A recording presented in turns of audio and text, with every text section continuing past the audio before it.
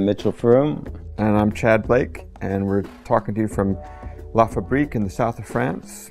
We're in the middle of a seminar that we're doing for 15 participants, and this is just a bit extra to answer questions from the world out there. So we have 10 questions. And it's the first time we've worked together in 14 years. 14 years. So it's a great occasion. First question. Do you want me to read it? Yeah. Steve McClintock. Chad, I love how the Arctic Monkeys AM and Black Keys El Camino have such a full bottom end, like a hip-hop record. Can you share any tips or techniques for achieving that nice full bass and kick? Cheers. That's pretty easy. Both these bands came to me saying exactly that. They wanted a live band feel, but to have some sonics that reflect the modern sound of hip-hop records. So I added a sample, and I'm pretty sure I used the samples that are on this Drumagog is the sampler that I have, and there's two samples that I use a lot, and that's Techno 15 and Techno number 5. And you just have to play with the tuning, the EQ and the phase, some maybe high pass filtering it's just got to fit with the rest of the drum kit and the bass. So play around with that, and you should get it. Exactly that. Your turn. Okay, Pete Pelisante, what are the new tools that you've discovered in the last 5 years that made the biggest change in your productions? New keyboards, softwares. The thing that's made the biggest change in my production is something that was a new tool for me, which is Pro Tools. I kind of avoided learning it, and I found myself needing to do more and more arrangements, full band arrangements, strings, horns, everything. So past 3 years I've been writing a lot of music, a lot of tracks, working with artists that way, and also delivering full arrangements on Pro Tools. And new keyboards, I just got one I love. It's called a OP1. I brought it here. Everybody seemed to like it. It's a great keyboard, and it's one of these ones everyone will use in their own way. So you can sample off FM radio. You can mangle sounds in a lot of different ways. You can sample your own keyboards or guitars or whatever. It's a great thing. And it's got cranks and rubber bands. Yeah, it's got everything you want, and it's cool. Tiny, but it's solid. It's a great instrument. And a thing called a pocket piano that. It's just fun. I haven't used it a lot on recording, but it's just a little 8-bit analog synth. And these are the OP1 and this are the first new keyboard things that I've found maybe in 15 years that I like. So, Mikey Cooling. I frequently record vocalists, guitarists. Trying to separate the vocals and guitar from a take is tricky, especially if I want to apply pitch correction. Any tips? Also, keeping the hi-hat off the snare tracks. It is a really, age-old engineering problems. Besides the obvious of just doing things separately, I don't do a lot of pitch correction on vocals myself. So, if it was going to be a lot, I'd record them separately. But if you can't, for like acoustic guitars and vocals, it's just finding a mic that really rejects the acoustic. And there's a Neumann. I'm sorry, I can't remember the model number, but it looks like a pencil mic with a larger head, like a KU86 or something like that. It's not the greatest vocal mic sound, but you can work with it, and it really you have the guitar here and the vocalist up here, and you just almost don't hear the guitar at all. The other thing is using a lavalier mic, which we did a lot. All the records that we did back in the 90s if it was acoustic guitar, it would have been recorded this way, as putting a little lavalier. Back then it would have been an ECM50, a Sony ECM50 or an ECM55. Putting it as an Omni lavalier condenser that would put it inside the sound hole, just hanging slightly inside the sound hole, roll off all the low end, add a little bit of Sans amp, and really virtually no leakage of vocal into the guitar. Then you just got to find yourself a good vocal mic. As far as the hi-hat, my only tip, I've never found anything that worked for me except that worked as good as having a set of hi-hats around that are quiet. Just find yourself a really good pair of hi-hats that sound good and that are quiet. You can find them, they're half the level of these Ks, or a lot of drummers come in with hi-hats that are for live and they're just really meant to project. Find something else. Or I would say this, yeah, just get the balance right. Have the drummer play it quieter. There's nothing that sounds better than a balanced drummer. Yeah. So and I think you just fight it all the way to the end if you don't get a balanced kit. Yeah. So make the decision of how loud you want stuff and have the person play like that. Yeah. Some drummers will get thrown by that, and in that case, get the quieter snare. Yeah, but also if they're thrown by that, just give them a chance, and they'll learn how to play in the studio. That's It's actually that you're right. That's the only way they're going to learn, isn't it? Yeah, is by I remember some guys that played the hi-hat too quiet. For my taste, a guy can play a balance, and just encourage him not to all of a sudden start bashing it. So just play balance the track. Yeah, I think.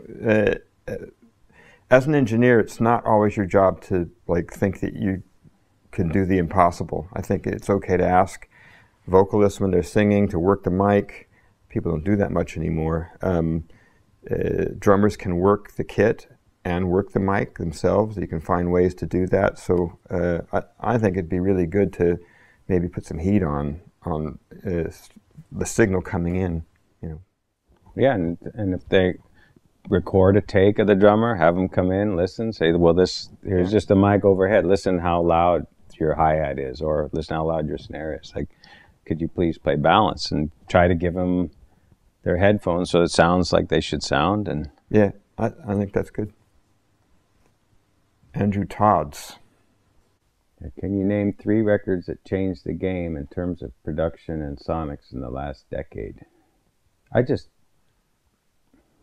don't have an answer for that, except just I think some people are original and I like them, but I think everything's so diffuse now that there's just these pockets of people that like certain artists. So it doesn't seem like there hasn't been the new Beatles or anything. So I don't know if, maybe there's some records you've heard that you really like, but I don't know about Game Changer that I would point to. I remember some people thought Feist's record, the Reminder, whatever it's called, it changed the way a bunch of female artists looked at how to do music. There's records that different people have admired. I'm sure hip hop records, that there's guys that. There's lots of stuff that I like and that I love to listen to it at home. I think I'd have to go back farther than the last decade for a game changer for me. I think when I think of a game changer for me in modern recording, I think of Super Duper Fly, Missy Misdemeanor Elliott.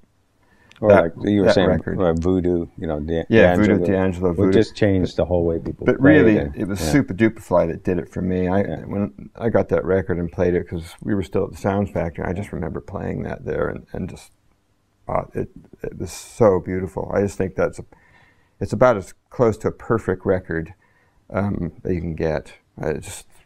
Between production and sonics and what the artist is, the identity of the artist is just fantastic. Next, John Smith, Tchad. On the Finn Brothers album, there's a track where the vocals appear to be elevated above or on top of the mix. Was this the use of the KU100 mic? The KU100, for those who don't know, is a binaural microphone. Some people call it a dummy head. It was designed by a guy named Fritz Kunskopf, and it's supposed to give you a realistic representation of a binaural field, which is just a binaural is how we hear, how humans hear. And I don't remember doing vocals on any particular song, but I think there is a track on there I recorded almost the whole thing with the binaural head and then added some stuff, but so it could be. The thing about being on top of the mix, I'm not sure I understand what that means and where that would be. Do you mean literally on top? Because that's easy. Anything mono, to my ears, anything mono on headphones goes to the top, whether it's binaural or not. The hard part, the tricky bit, is to get something to sound like it's in front or behind, and that's where binaural, that's what you try to work with binaural. But isn't it somewhat level? Like if the vocal level isn't real hot, it sounds more on top. If it's really loud, it sounds in front. If he's talking about on top of the mix, then level-wise, and that's level. But because he's mentioning binaural, I'm thinking on top or in front, because something on top of the mix is level, would be level. So I'm not sure I understand the question entirely, but the short answer is I don't remember. Sorry. Daryl Swart. Love your work. Can you explain your basic mixing setup for the Sheryl Crow record? Maybe focus on one song in particular. Yeah, I think it's simple. It is going back a ways, so I don't remember exactly what the setup was. But at that time, if you're asking about like what was on the stereo bus, maybe what effects we used, the vocal chain, I'm not going to remember specifics. Stereo bus at that time was a Al Smart C1. That was Mitchell's compressor that we had, limiter. I was using Sans amps mixed in for bass and maybe kick drum, bits of the drums. At that time, I wasn't using level lock on the drums. That would have been... It was just API console. It was the sound pack. I used to use a guitar pedal, a DOD analog delay, a lot for vocals, for very short vocals. What was that? There was that one song called "The Book" that we used this Morley pedal. I remember that. That's the only specific I remember, is using this oil can delay to get the sound of the acoustic guitars at the front. They're all warbling and. But you recorded that. That wasn't a. Oh no, that was part of a mix move. I think it was part of a mix, and maybe recorded it while we were mixing. But I'm sorry I can't be more helpful on that. It was very simple. It was just a 48 input API desk, really, with an Al Smart limiter. 24 track tape. 24 track tape. Mixed. Oh, we mixed that to Sadie. Right. 16-bit 441. Clifton Cox. Hey Chad, first off, thanks for taking the time to answer questions for those of us who constantly love to learn. Me too. On the Black Keys Brothers album, it said that they gave you a simple kick and mono overhead track. I've been wondering for years how you got that mono overhead to sound so big, wide, and natural. Is it a stereo width tool, reverb, tight delays? I can't put my hand on it, but whatever it is, sounds great, thanks. Every song I think is a bit different, but mainly, if you hear a spread on there to stereo, it's probably speakerphone. And I don't remember what patch was used or what IR was used, but I used Carl's living room. I've used the bathroom. There's a white tiled bathroom. There's a thing called an atelier. I don't know what it is. Is that French? Victor might know. What else? There was another... Anyway, girl's bedroom was another one. So yeah, speakerphone. Also used H3000 patches. Really, all really small stuff. But maybe the best bit is any of those things. I probably would have rolled off all the top end, just so it sounded dull. I do that a lot for reverbs and rooms. 5K and up, just pull it down. Just, maybe not a really sharp slope, but like 12 dB per octave, shelved, 5K or 8K, just gone. And it sounds really nice and warm. Mauricio Mendez. Yeah, hey Mitchell and Chad, I love the sound of your records. That's how I got to know you. I noticed my favorite records were made by you. Thank you. Can you tell me some strange or weird recording techniques you've come across or invented yourself? Like the amp going in an aluminum hose and recording that sound. That's a good idea. Yeah. Thank you very much. I love your work and creativity. Well, I think that's on the engineering end, which we were like-minded in that, is that anything we could do to change the sound. I learned from a guy named Sherman Keane who used to talk about the plumbing of a microphone, and I took it kind of literally, saying that all microphones were omni, and that there was electronic things and mechanical things that happened to turn a microphone into a cardioid or bidirectional. So I started doing that myself with omni microphones, is taking cans and pipes and putting them in, trying to change the EQ curve of the mic and get a different weird polar pattern. So that's where that comes from. It's using anything, so it's just unlimited. But I think unusual, what I remember Mitchell doing in unusual techniques was putting together lots of really different instruments. Like you'd have a keyboard part that you'd want a note out of, but then you'd get like a marxophone and add that to it, but then want that really filtered, and then that was almost it, and then you'd go out and do, I don't know, a percussive bass note on the B3, and then that was all mixed together to create one kind of sound. And sometimes it could just be a stab, like a well, that's a George Martin, like that's orchestral, where you combine a few instruments to create one instrument. And when people double, it's better to try it in octaves or fifths, or like create overtones from something. But I would, if I was going to suggest something, for example, we entered a period where I remember whenever we recorded drums, we tried to change up the drum kit. Like instead of the hi-hat, set this up. Instead of the snare, you put some jangles on it. And then Chad would experiment with different kinds of miking, distortion, and then eventually that would affect the way the drummer played.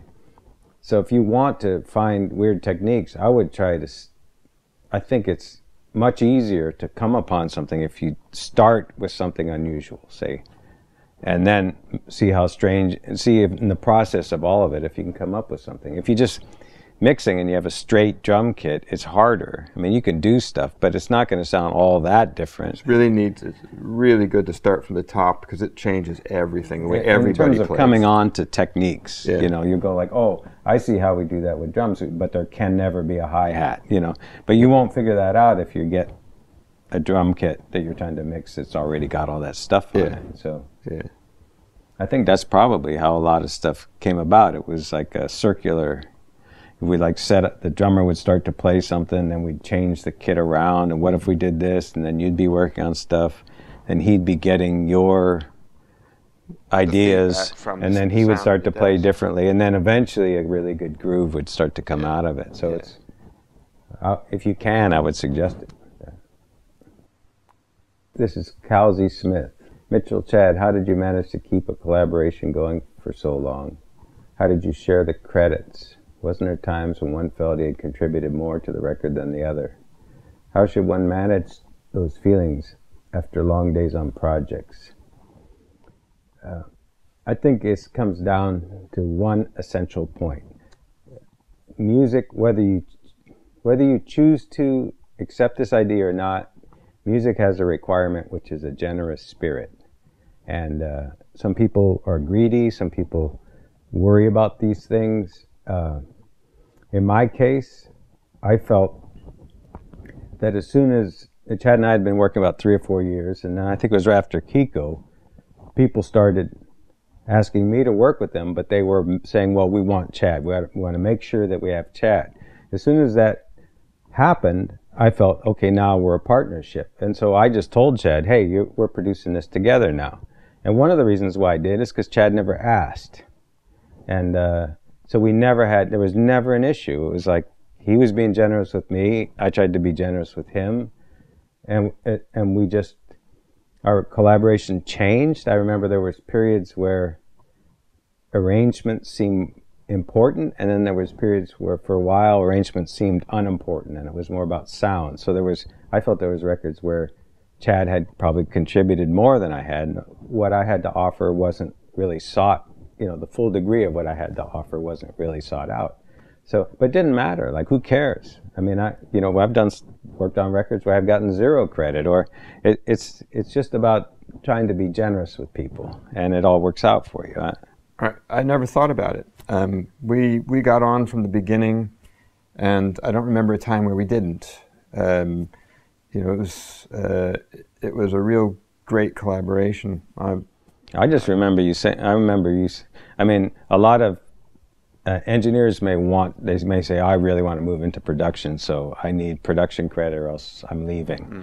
And you never asked, you never cared. You told me you really didn't want to produce, and then you were like a reluctant producer. Bands they were attracted to the sound of the records that we did, and a lot of bands don't want a producer in the room, so Tchad started doing it, but kind of reluctantly. So maybe that was part of it, that we weren't like clawing and scratching our way up the ladder, or I wasn't offended that... we just wanted to make good records. Yeah. That's all we wanted to do. So don't worry about it. Just keep going and like try to be generous with people. If you work with an artist who says, I really want to be co-producer, you say, well, I'm doing my job, but if it's important for you to have your name on there, go ahead, do it. And if people see the record and they see you produced it with the artist, they're going to think that you're the producer anyway. That in general, you just don't worry about it. Yeah. So I'll be quiet now. Nick Hosford. Hi guys, you both deserve a pat on the back and a free round. Well, we'll hold you to it. Yeah, Nick. From whom? Yeah. Aside from that, do you have any advice for a new studio and engineers to get higher end projects coming in? Assuming the quality is there, like as I am sure it's always been with both of you, how did you move up the ladder to work with more serious artists with bigger budgets and aspirations, besides word of mouth, which is quite powerful? I think it was word of mouth. There isn't a besides on that. We were lucky early on. The way you move up that ladder, if you're looking at it as a ladder, is if you have a successful record, and or one that people talk about, and that, in my mind, if you have an underground record that people talk about and doesn't sell very much, that's as powerful as a hit record. The record, we did a Latin Playboys record that nobody ever even knew about, but that brought in more stuff in my career than anything else. Still is mentioned. It's word of mouth, and people like it, and they like the fact that we worked on it. So, there's no answer except if it's a new studio. If there's groups you admire, maybe you could offer them to come in for a free day or something and just try to do great work for them, or I don't know. Yeah. Ours was just one way, so and that's all we know, really. We didn't take meetings with labels. We didn't network. We didn't do meetings. We had no aggressive management ever. No meetings were taken on our behalf. The aggressive management thing wasn't really on purpose, was it? But then it became on purpose. We did end up deciding we didn't want anybody to go after gigs for us. We wanted musicians, artists to contact us because they wanted us, not because a label, which wouldn't happen. A label, God forbid, wanting us. Yeah. But we never played that game. And people that are good at that game do it. But I never felt like that was my strong suit. So, cheers. That's it. Thank you. Bye. 99.9